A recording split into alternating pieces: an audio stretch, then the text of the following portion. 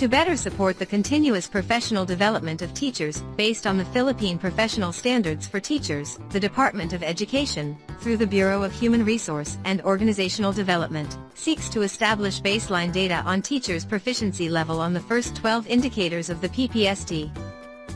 Hence, the Department of Education needs to establish an effective mechanism for collection, consolidation, and analysis of the RPMS data to obtain such data.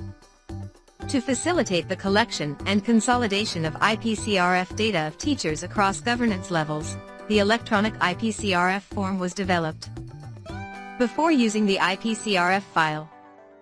1. The IPCRF works best in MS Office 2010 or newer. 2. Each teacher shall have one IPCRF collection file.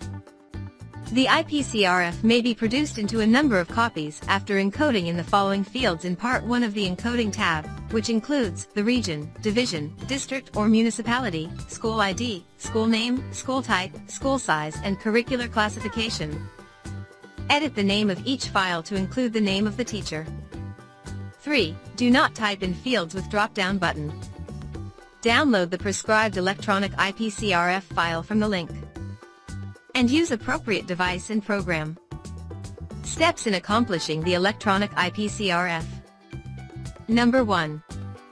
Extract the IPCRF file from the zipped folder, and save it on the desktop. Take note, do not double-click the zipped folder to open it. Right-click and then extract folder to desktop. Click OK. Number 2. Double-click on the Department of Education prescribed IPCRF Parts 1 to 4, School Year 2019-2020 file to open it. Steps in accomplishing and submitting the IPCRF data collection file. Personnel involved. In steps 1 to 4 will be the rater, while steps 5 to 9 will be the teacher rate T. Step 1. Open the IPCRF file and enable macros. Click Enable Editing and Enable Content.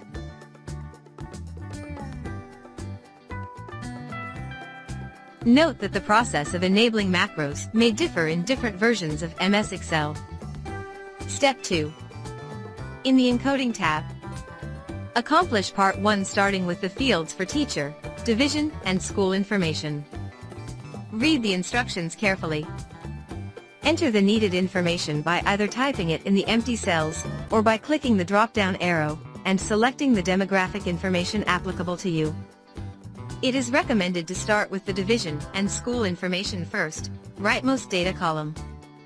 The date of review, if not yet determined, may be left unfilled for the meantime. Step 3. Continue accomplishing Part 1 appropriate to your position in the Encoding tab. Encode the COT rating per observation period by doing the following steps. Select the subject, or the discipline related to your subject, for COT. Input the COT rating per objective.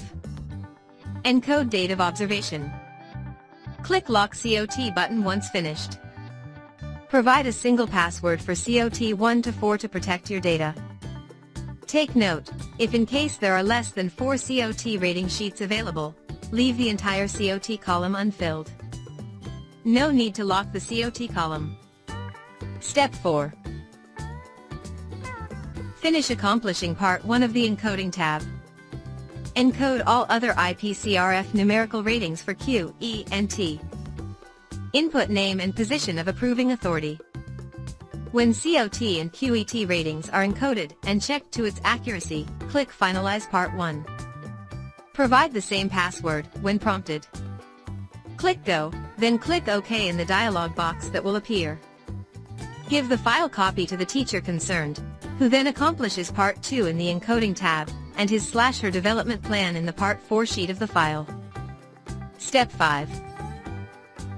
Answer the core behavioral competencies, Part 2, of the Encoding tab. Tick the box of the behavioral indicators that you demonstrated during the performance cycle. Click Finalize Part 2 when you are done to save your data. Supply a password to further protect your data. Click OK.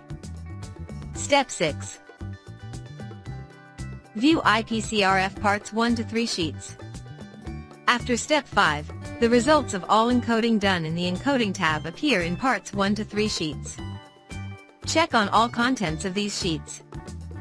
These sheets are protected from any editing. Step 7. Update your development plan in the Part 4 sheet. This sheet is not protected for any editing. You may add rows, if necessary. Click Finalize Part 4 if done. Supply the same password as the one used to finalize Part 2 of the Encoding tab. Click Go, then OK. Step 8. Print Parts 1 to 4. Click Print Parts 1 to 4.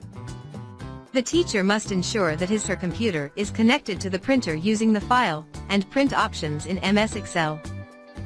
He or she must print all the pages of this form, complete all required signatures, and submit to the Personnel Division of the school to be attached to his or her 201 personnel file. Step 9.